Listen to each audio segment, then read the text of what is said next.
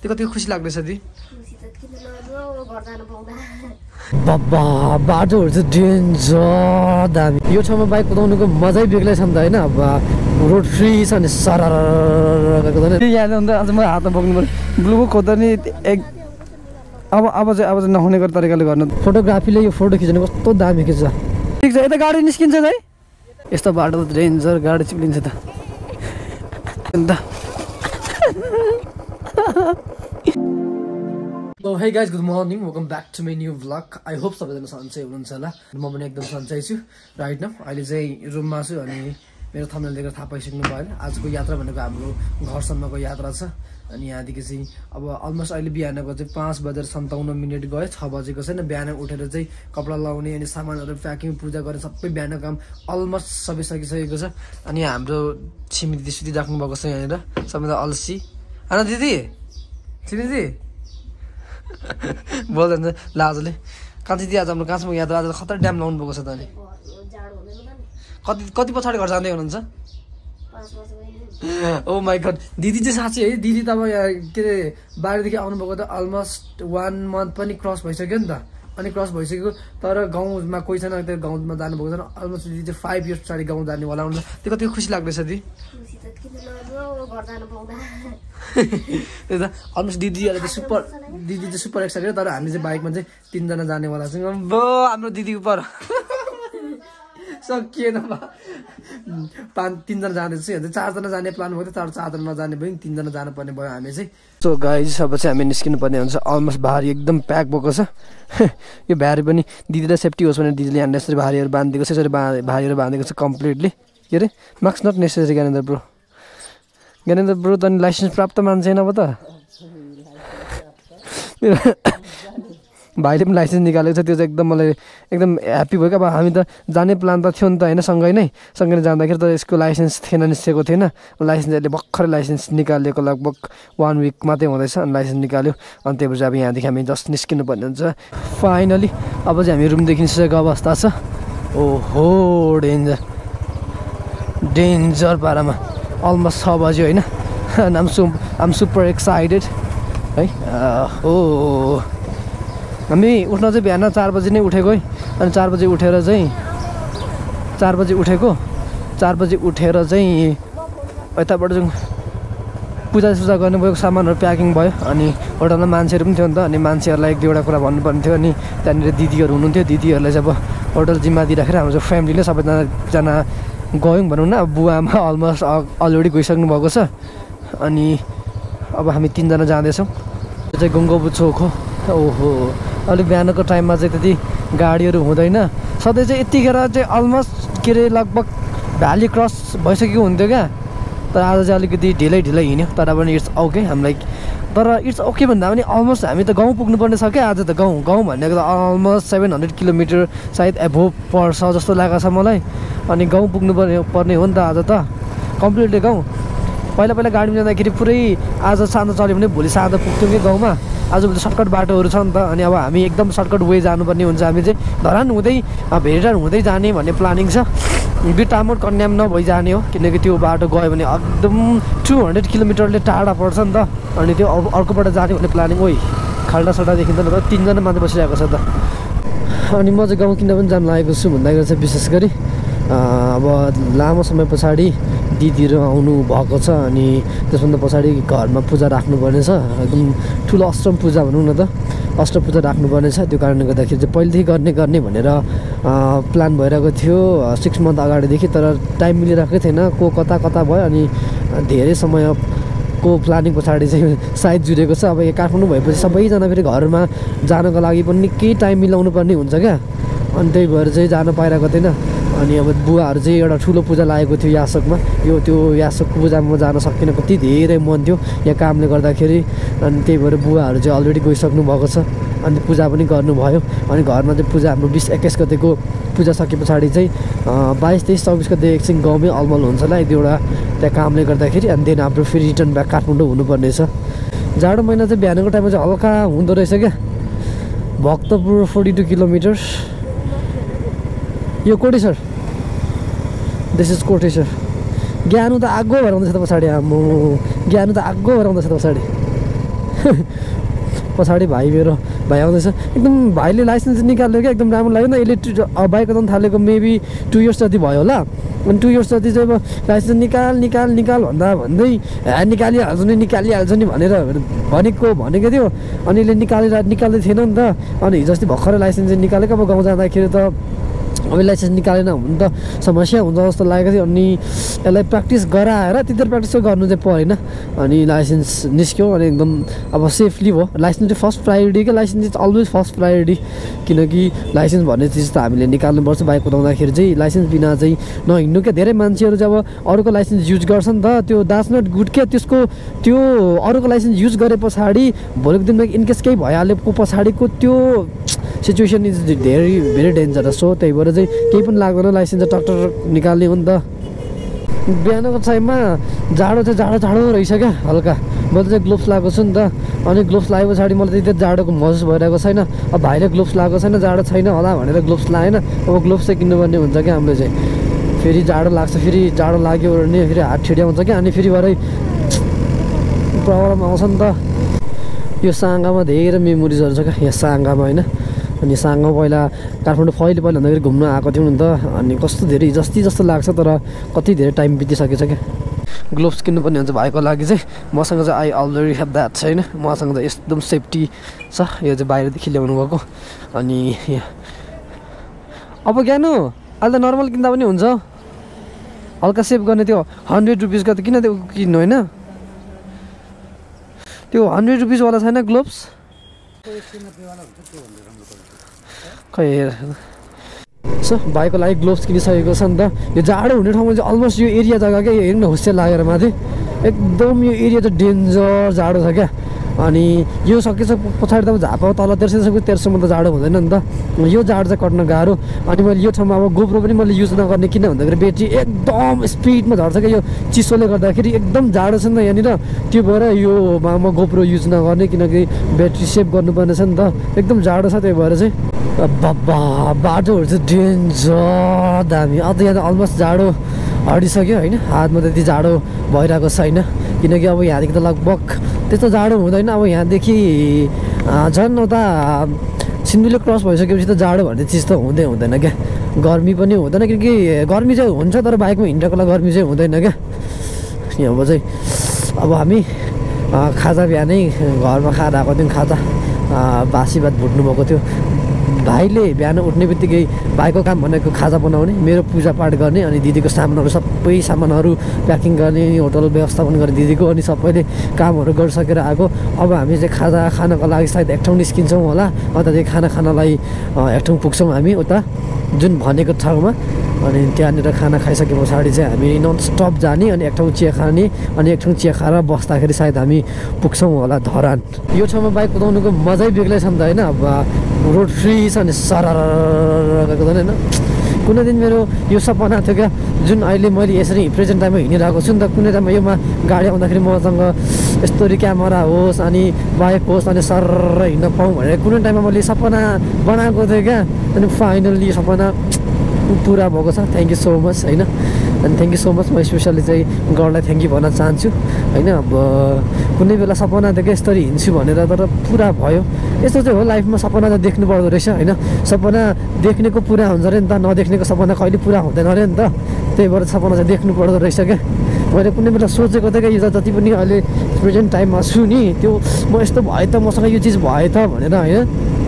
यस्तो हुन्छ क्या कस्तो अब भाइ हामीसँग जाँदैछौँ नि त अब पछाडि भाइ यो लुकिङ ग्लासमा देखेन भने कस्तो धेरै टेन्सन हुन्छ क्या लाखा पो गयो भनेर अनि अब ऊ अगाडि गयो नि त अनि उसले ऐनामा देखेन भने अगाडि पर्खिरहेको हुन्छ क्या धेरै टाढाको डिस्टेन्स नै भएन क्या अब पछाडि ऊ रह्यो भने अनि यहाँ लुकिङ ग्लासमा देखेन भने पर्खिनै पर्छ मन मान्दैन नि त अनि यो भाइ पनि अगाडि गयो अनि हामीलाई देखेन अनि पर्खिराखेको हुन्छ क्या भाइ चाहिँ सिङ्गल छ क्या सोलो राइड हो नि त मेरो ब्रदर त लु यहाँ अन्त आज म हातमा बोक्नु पऱ्यो ब्लुको खोज्दा नि एक अब चाहिँ नहुने तरिकाले गर्नु त त्यहाँनिर फोन कस्तो मजा रहेछ यहाँ दिदीले सो यहाँ चाहिँ हाम्रो चेकिङ परेको थियो कि सामानहरू लु अब यहाँ लगाउनु सबै सामान यहाँ ढुक्क तरिका लगाउनु त भेटियो सर यहीँनिर रहिसक्यो भेटिसक्यो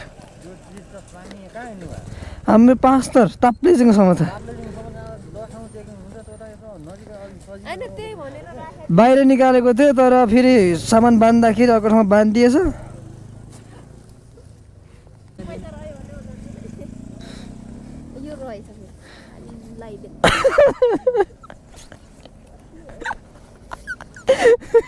सबै रहेछ त्यसले हिँड्दैन चेकिङ परेको थियो होइन अनि मैले चाहिँ दिदीलाई हिजो साँझ नै दिएको थिएँ नि त ब्लु बुक लाइसेन्सहरू अनि खोज्नको लागि 10 मिनट लाग्यो सबै ब्याग खोल्नुको आयो लास्टमा त्यही ब्यागमा रहेछ भने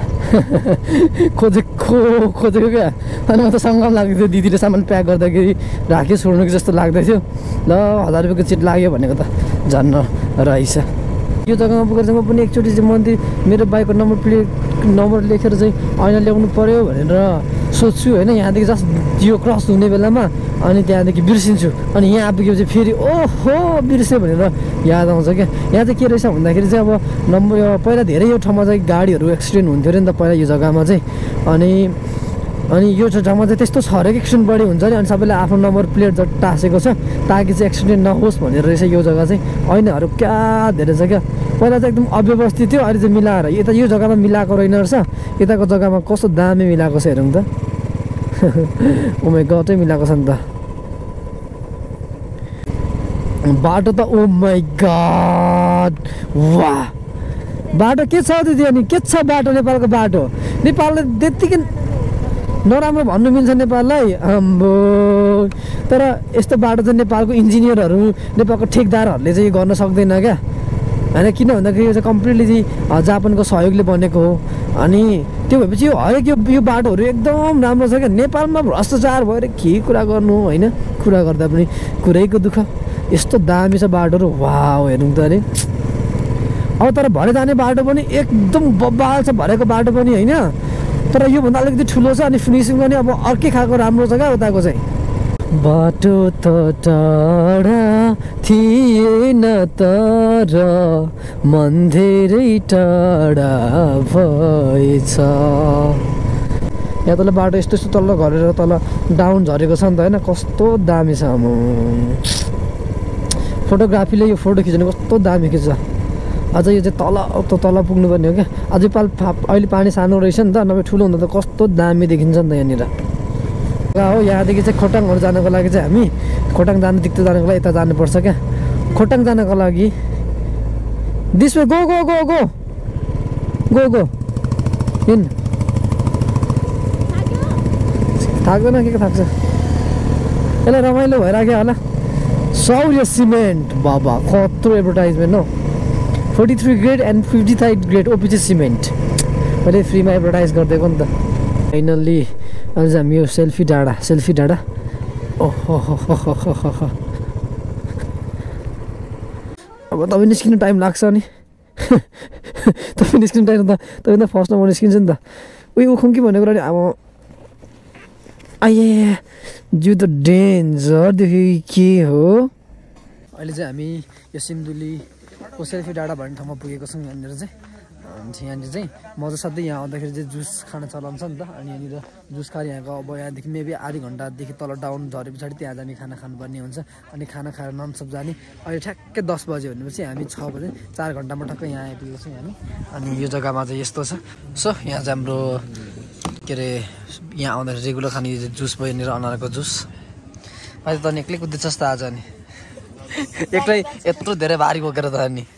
साथी भएको बेला लान्थे छैन हाल्दै नभएर हो नि यहाँभित्र ट्राउजर सक्छ नि यहाँभित्र दिन्छ ए ओहो आयो अर्ग्यानिक यो चाहिँ अर्ग्यानिक हो यो चाहिँ चाउचाउ बिनाको यो चाउचाउ बिनाको दिदी चाहिँ चाउचाउ अझै फेरि खान सघाउने सघाउनु पर्दैन होला हौ मलाई त हाम्रो बाइक हालत के भएको रहेछ हेरौँ त सिधै छ यो चाहिँ हल्का बाङ्गो भएछ यो हाम्रो भारी पनि यो पनि अन्त यो चाहिँ हल्का भारी बाङ्गो भएको छ यो भाइको हालत त यत्रो धेरै भारी या गाडीले त डेन्जर सामान बोकेको छ नि त हाम्रो गाडीले त होइन यसमा चाहिँ एउटा के प्रब्लम यो सिटले चाहिँ भाइलाई डेन्जर खाइरहेको जस्तो लागेको छ यहाँनिर फल्लाउँछ सिट हाम्रो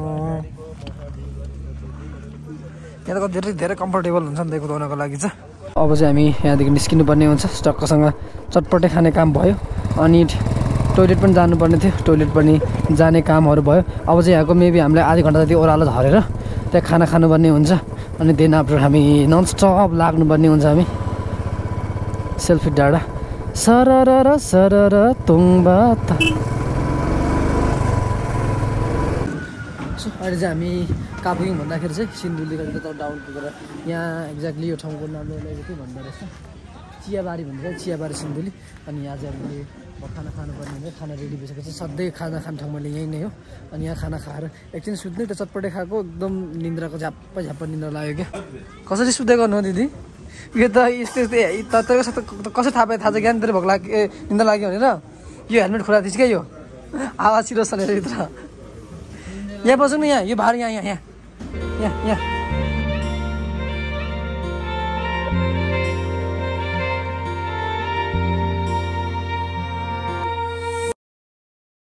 अब चाहिँ हामी यहाँ चियाबारी भन्ने ठाउँदेखि खाना खाइयो। अनि खाना खाएर फुल पावर इनर्जी निस्किँदैछौँ हामी यहाँदेखि चाहिँ। एन्ड अलमोस्ट 12 बजिसकेको अवस्था छ यहाँदेखि चाहिँ। धरानमा खाजा खान पुग्छौँ भन्ने प्लान गरेको छौँ। अनि खाना खाएर भेटेटारमा गएर खाने प्लान चाहिँ गरेको छौँ भेटेटारमा। त्यहाँदेखि चाहिँ हामी ननस्टप जानुपर्ने हुन्छ। 9-10 बजे चाहिँ घर पुग्छौँ कि जस्तो प्लान गरिरहेको छौँ। यस्तो लङ रुट गर्दाखेरि चाहिँ हामीले के कुरामा एकदमै याद गर्नुपर्छ भन्दाखेरि चाहिँ जस्तै निन्द्रा लाग्छ नि त, एकदमै निन्द्रा लाग्यो भने के गर्ने भन्दाखेरि चाहिँ जस्ट रोक्ने अनि सुत्ने क्या। किनकि केयरलेस गर्नु हुँदैन। हामीले अब कुद्दै निन्द्रा लाग्यो भने एकछिन यस्तो जबरजस्ती निन्द्रालाई हटाउन कोसिस गरिन्छ, त्यतिखेर कति बेला सुती गइन्छ थाहा हुँदैन नि त। त्यो भएर चाहिँ निन्द्रा लागेको जस्तो भयो अनि अलिकति निन्द्रा लाग्छ जस्तो फिल भयो भने चाहिँ सुत्ने हो। अनि सुतेर चाहिँ एकदम फ्रेस भएर हिँड्नुपर्छ। किनकि त्यस्तो कुरामा हामीले केयरलेस गर्नु हुँदैन। किनकि अब धेरै मान्छे त्यसरी भएर एक्सिडेन्ट पनि भएको छ नि त। अब अस्ति म आउनेलाई पनि निन्द्रा लाग्यो, अब रोक्छु भन्दै कतिखेर सुतिपठाए चाहिँ खाल्डामा झर्दा पनि थाहा भयो क्या। त्यही भएर चाहिँ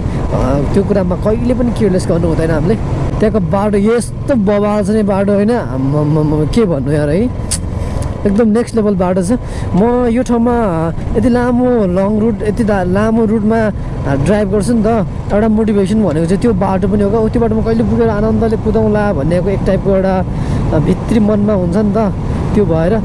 अनि पनि एकदम कुदाउनु मनपर्छ क्या मलाई। आइकेर आउनको लागि हामी चाहिँ यहाँदेखि लेफ्ट साइड लिनुपर्ने हुन्छ। बर्दिवास जानको लागि यता सधैँ यता जान्थ्यौँ क्या हामी। अब चाहिँ यहाँदेखि यता जानुपर्ने हुन्छ। कटारी चतारा 158, धरान 176, 176 जाने, Dharan 176 kilometre. Go you go. भारी त डेन्जर भएको छ त हाम्रो ज्ञानेन्द्र ब्रदरले। यहाँदेखि 176 किलोमिटर छ हामीपछि यहाँदेखि चाहिँ। यहाँ ट्राफिक चेकिङ छ कि क्या हो? I think there is traffic checking, maybe not.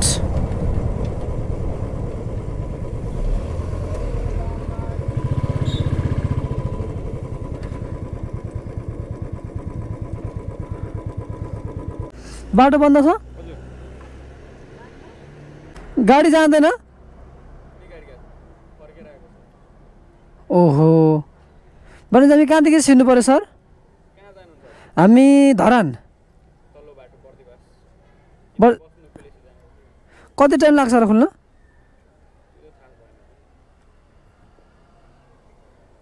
समस्या भन्दा त बाइक त छिर्ने ठाउँ हुनुपर्ने त, माथि चाहिँ कतै छैन बाटो? यो सबै बन्द गरेछ।